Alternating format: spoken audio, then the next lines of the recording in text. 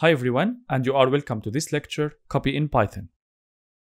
In this lecture, we are going to learn about a very important concept, which is copy. So we will learn about the shallow copy, the deep copy. Also, we will learn how to discriminate between the shallow copy and the deep copy using identity operator. And finally, I will end up this lecture by a quick summary. So let's get started.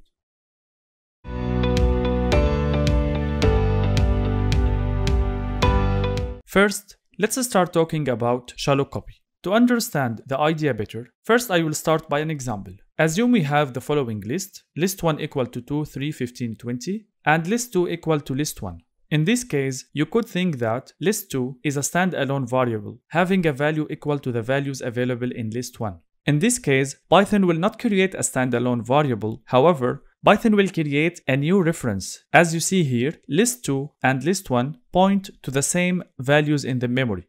In other words, if I change the values using list1 variable name, the values that the variable list2 points to will change also, and vice versa. And this is known as shallow copy, which means when I assign one variable to another, I'm not creating a new standalone variable. However, I am creating a reference to the same values in the memory. I'm sure right now that the question that rises in your mind, how can I create a variable equal to another variable, but is not a shallow copy of the other variable?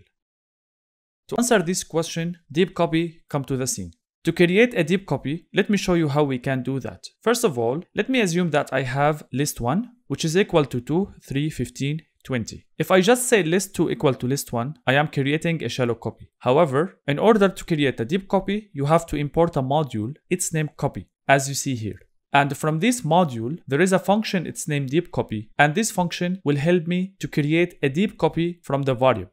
To understand the idea better, let me show you this graph. As you see here now, I have list2 equal to list1. Beyond the scene, list2 points to these values and list1 points to these values. And you can see now that these values are in two different locations in the memory. In other words, if I change the values that list2 points to, list1 will not be affected and vice versa. And this is known as deep copy. Now let's move to PyCharm IDE to see some code examples to understand the idea well. The first example that I want to share with you is the following. Assume I have list1 equal to 1, 2, 4, 5, list2 equal to list1. The first thing I'm doing is to print the values of list1 and list2. Then I will update the value of list2 by changing the item in the first location by the value 100, and then I will print list1 and list2 after that again. If I run, and let's see here, these are the values before updating, and as you see they are totally equal. And also, after I change only list2, both list1 and list2 have been changed. And this happened because list2 is a shallow copy of list1. Let me show you one more example.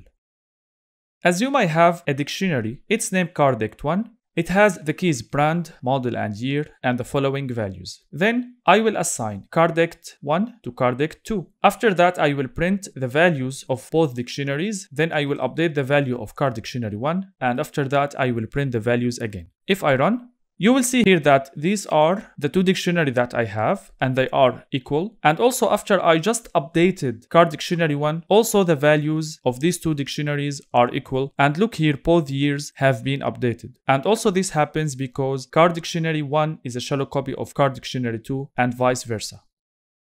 Now let's see how we can create a deep copy of the dictionary. In order to do that, first of all, you have to import copy. And then here, instead of using just equal assignment, I will say copy.deepCopy. Let's see what will happen now. If I run, as you see here, before any update, both dictionaries are equal to each other. However, after the update here, if you note here, I am updating the cardictionary1 year by the value 1970. You will see that cardictionary1 has been updated. However, cardictionary2 has not been updated. And this happened because now cardictionary2 is a deep copy of cardictionary1 and vice versa, which means they don't point to the same location in the memory, and changing one will not affect the other. You have to know that the concept of shallow copy and deep copy is applicable only for the data structure that allow you to update the content. In other words, for mutable data structures.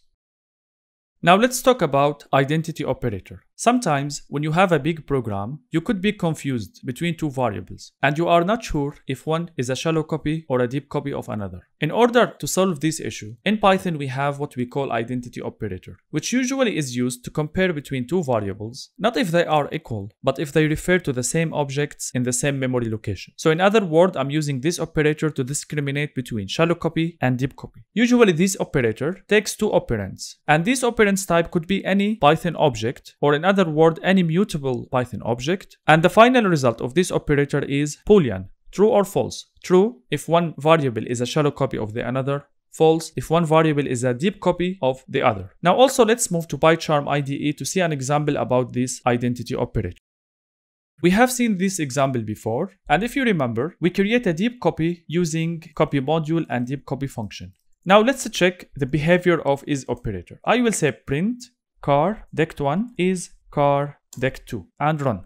As you see here now, I got false. False because now car dect1 is a deep copy of car dect2. Let me change this and make now car dect2 a shallow copy of car dect1, and then I will run. As you see here, the value now becomes true. So it's a very simple operator, and it helps you to discriminate between shallow copy and deep copy. And that's all for this code session.